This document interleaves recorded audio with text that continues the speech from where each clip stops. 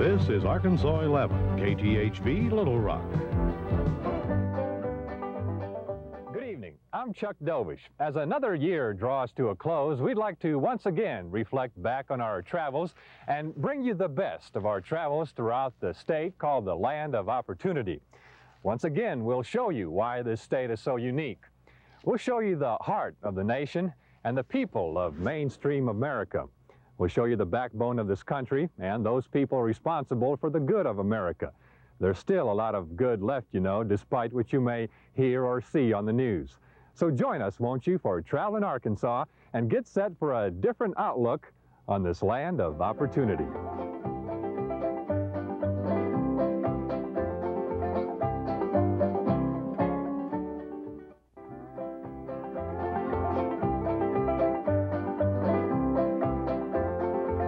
Our first adventure takes us to a cliff, similar to this one, where we were introduced to a very popular way of enjoying the rugged Ozark mountain countryside. It's a way which I'll never forget. In the upper Buffalo River Wilderness area in northwest Arkansas, State Tourism Director Mike Mills showed us how to really travel. It's called repelling. Ever since there was a mountain, a man wanted to climb a mountain, but he had to have a way of getting down once he got up on top. And of course, repelling is the descending of a cliff or side face of a mountain, and that's how it actually came about. Is instead of having to climb back down, this was a way of hooking a rope onto something, a rock or a tree or whatever, and descending down the face of a cliff. Much easier said than done. Of course, to Mike Mills, it's no big deal at all. All you got to do is just kind of let yourself down. Just keep backing up, let out a little bit, dig your heels in, get your weight on the rope. And here we go.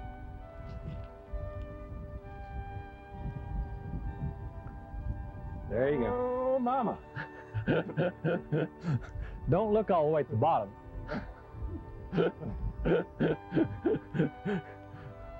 That's really not that far.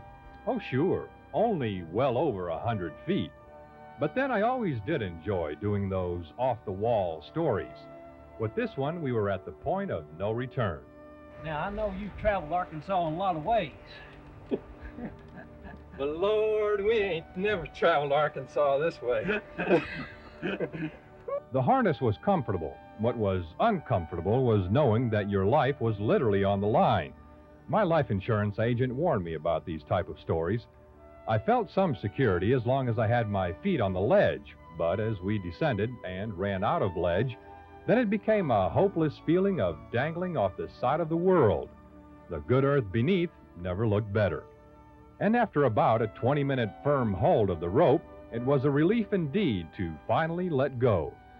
But the best feeling of all was to have both feet firmly planted on solid ground once again. Before all these leaves fell and autumn wasn't such a chore, photographer Ken Hoyle and I took a drive along some of our state's scenic highways for a look at Arkansas's autumn.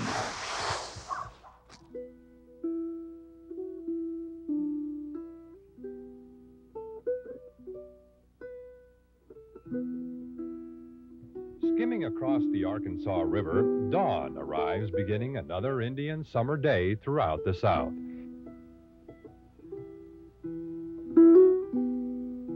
It's the time of year when country roads lead us to the best time in the Ozarks. The mountain creeks are surrounded with autumn's flow of gold in the valleys. It's the time of year when the fruits of farm labor are offered for our pleasure at roadside stands. Pumpkins for jack-o'-lanterns on Halloween night.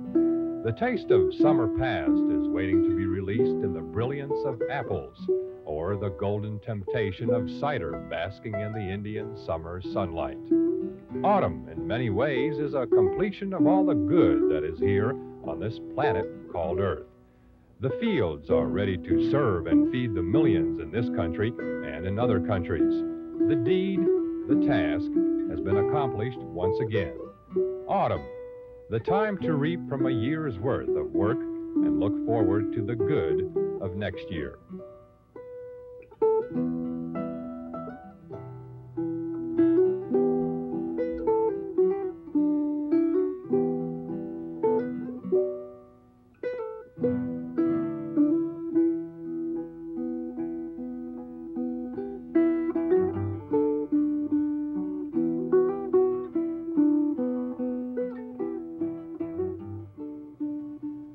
It was along a similar, tranquil, picturesque mountain creek that we agreed to a float trip to top all float trips. And we're not talking about a peaceful Hiawatha canoe trip either. What's the next best thing to running the rapids down the Colorado River?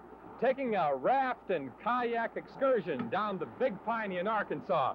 Now, this isn't your average weekday family floating trip, so hold on to your easy chairs because I have a feeling we're in for quite a ride. Woo!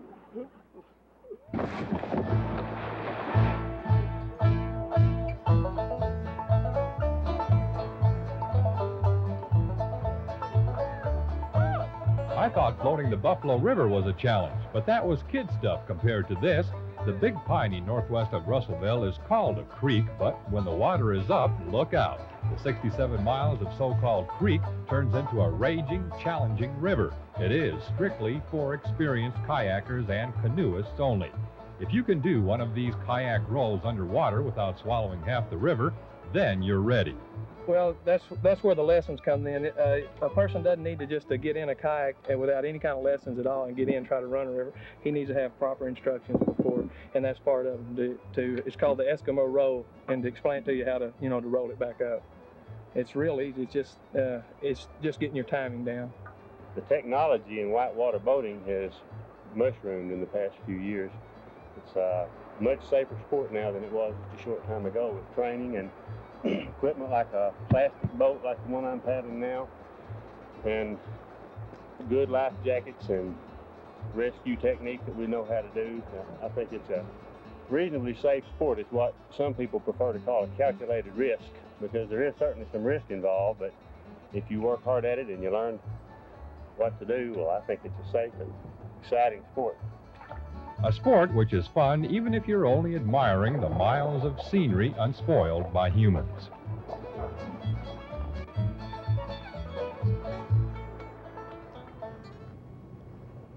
On the benches alongside our great small-town courthouses, older generation America can be found, whittling the time away. We visited one such group to hear their story. On any given sunny day, you can find them here on the benches in front of the Boone County Courthouse in Harrison. Some were farmers in their earlier years, some were barbers, and some were working on the railroad. But now they've put away their plows, their clippers, and their railroad spikes. A pocket knife and a piece of cedar are the center of life for the Harrison whittling gang, passing the days of that long-awaited so-called retirement. It's all right if you've got something planned to do, but a fellow that's kind of thinned up or something like this is about all there is left. And you can make yourself enjoy it or forget it, don't make any difference. What are you working on there? Nothing in the world, just killing time. Some of them have been gathering here for 25 years. When a member doesn't show up for a day or so, they'll know to check on him. For some, each other is all they have. So together, they whittle, watch the world go by, show off some knives, trade some knives. You wouldn't trade that for 2 new knives, would you? Yeah, he did. Whittle some more, take a good chaw every now and then, but most of all, laugh at one another. Grin, Froggy. Yeah, we enjoy it. A bunch of us get together and kid each other and trade knives, whittle, politic a little, kid each other. So as long as the cedar lasts, the jokes last, and the chewing tobacco keeps coming, the Harrison whittling gang will continue to make the most out of retirement. Loneliness is something they know they can battle as long as a steady hand is kept on a pocket knife. They're reworking them. Now, I'm not going to try to sell you any swampland, but there is a place near the Louisiana line I'd like for you just to look at. No obligation, right after this.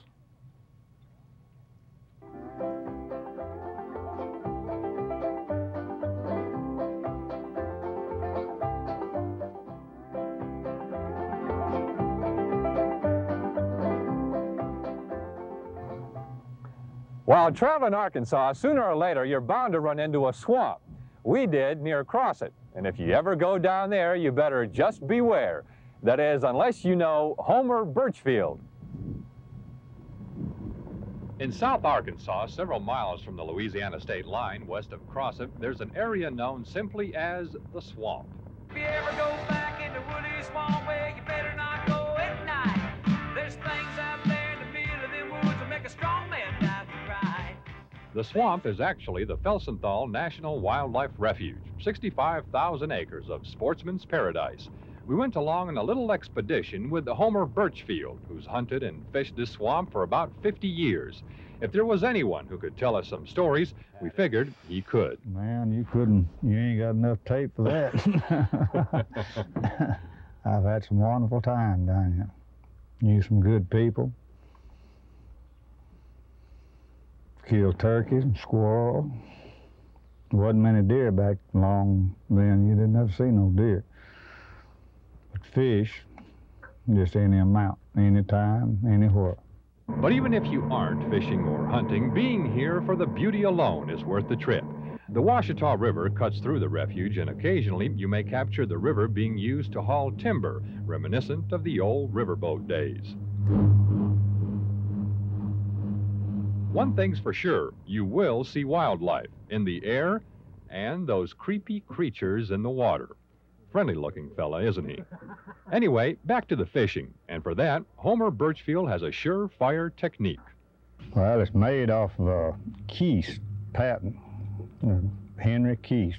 He passed on, I think he quit making them in '53. I've been using one since '35, so they're not a new thing. Outdated or not, it catches fish. So bring along some mosquito repellent, a fishing pole, and a big stick, and venture into the swamp. If you ever go back in the woody swamp, well, you better not go at night. There's things out there in the middle of them woods that make a strong man die to ride. Farming of today has come of age with enclosed, air-conditioned tractors. But there's one farmer in Wilburn who never had one of these luxury contraptions and never wants one.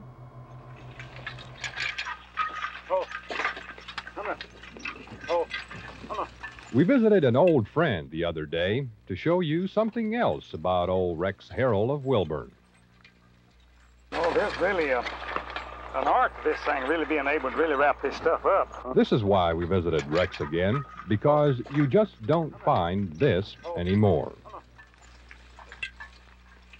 It's just a simple way of life. It's just something I grew up with, and I haven't advanced, I guess, way you'd put it. No, it's definitely not easier. To me, it's more enjoyable because them old horses are flesh and blood. I can talk to them. Come here, ho, ho. Come here. Ho up, whoop, ho. With his horses, Big John and Junior, Junior's the bigger one, Rex believes the old way is still the better way. I can have them to turn without even touching the lines. Just whoop, gee, John. Whoop, gee, John. Gee, come here. Whoop, gee, gee. Come here, John. Whoop, gee, gee. Whoop, whoop. Using the universal language for horses, Rex plows, drags, and cultivates his land spanning 120 acres. I've got them trained when I want them to turn short. I say, whoa, gee, or whoa, ho, whoa, ho. Yeah, and if I'm just turning along, I say, come here, ho, or come here, gee. So this is why we visited old Rex Harrell once again, to show that in the 20th century, there are still men who worked the soil in a proven method that was the only method ages ago. Do you think you'll ever get a tractor? No, I don't have enough use for a tractor. I'm getting too old to do that kind of stuff. I'm going to play around with these horses for another few years and forget about it, I guess.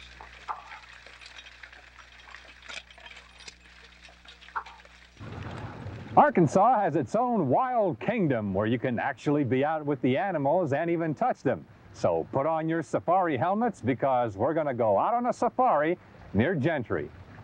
We have taken you through swamps and all sorts of wilderness in Arkansas, but never in 8 years have we taken you to the wilds of northwest Arkansas through the wild wilderness drive-thru safari. So join us in our jungle swamp buggy and for a trip you'll never forget. Get out of here. Move.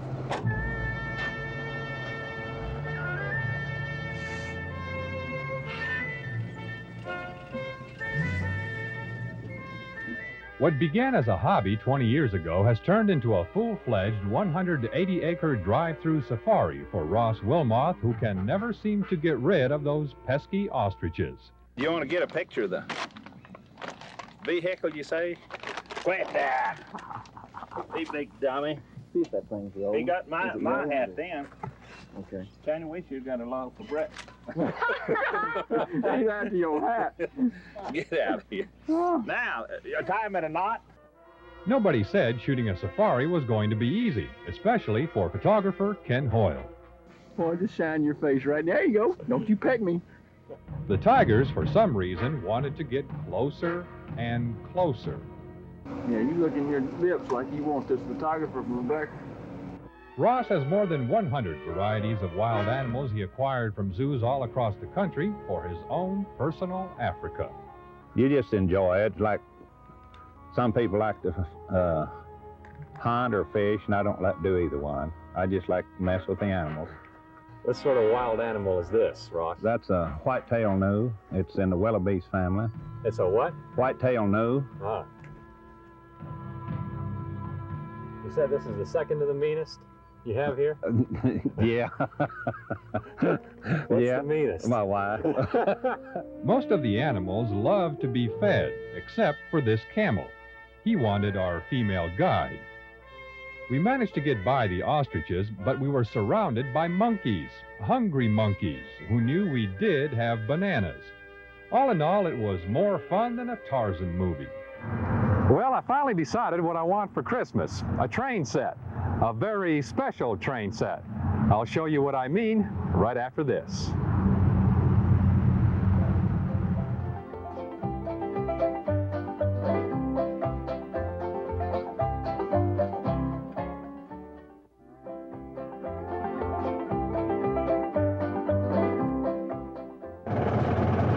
Grown-ups usually don't want train sets for Christmas, but we managed to find the ideal train set.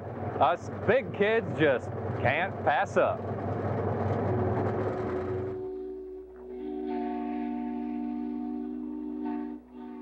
North of Hot Springs, there is the train set of train sets. In Phil Hale's backyard, along a 3/4 mile long 1/8 scale track, the age of steam thrives on. Those things act like they're actually alive. Each one has its own characteristics. It uses its own amount of water, has its own amount of draft, and it's just like a living, breathing person. Look yonder coming down the railroad track. Well, this is just something that gets in your blood. I've been interested in locomotives all my life, when I was a kid even. My mother used to take me over to Texarkana when they had the old steam locomotives. Used to sit up on the high bank and watch the switch engines all day long. These firm believers of steam are members of the International Brotherhood of Live Steamers, who never forget that thrilling moment when they took their locomotive on its maiden run. That was a rewarding experience the first time I put this on a track, pulled that throttle back, and it took off down the track. That was worth the 3 years. But when a man gets blue, he grabs him a train and rides. You have to be a little bit leery that you can roll it over, you know, and you have to be careful that you don't let yourself forget euphoric and just let her roll, because it'll really go. If you turn the throttle loose, why, it'll take off. I said, look out, here she comes, she's coming. Look out, there she goes, she's gone. Screaming straight through Texas like a mad dog cyclone. Well, now I know what I want for Christmas. I just don't know whether it's gonna fit underneath the tree or not. I'd even settle for just a locomotive. A special program about Arkansas would not be complete if we didn't include antebellum homes and Southern belles, as only Helena can provide.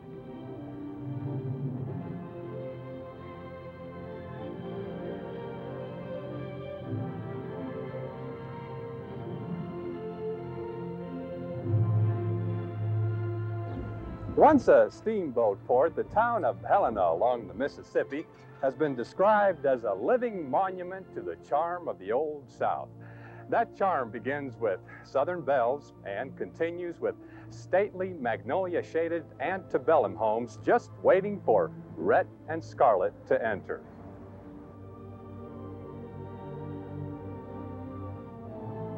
It was Mark Twain who said Helena occupies one of the prettiest situations on the river.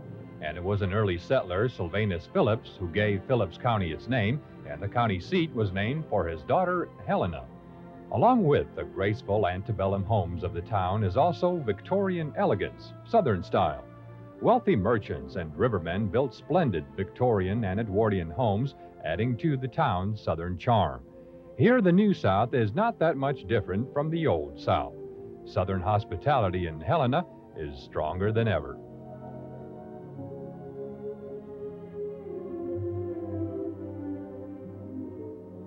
There are some stories we just don't want to leave. This is one of them. Sometimes we'd rather continue taking part in an era that's left only to history books and movies.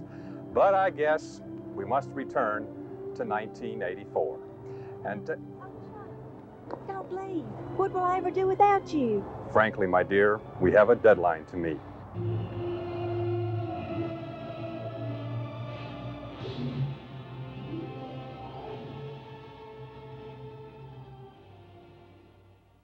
That is the end for the time being. But now that you know what our travels are all about, let me extend this invitation to you to join us weekdays on 11 Action News as we continue our travels throughout the state, seeking out those people and places worth knowing about.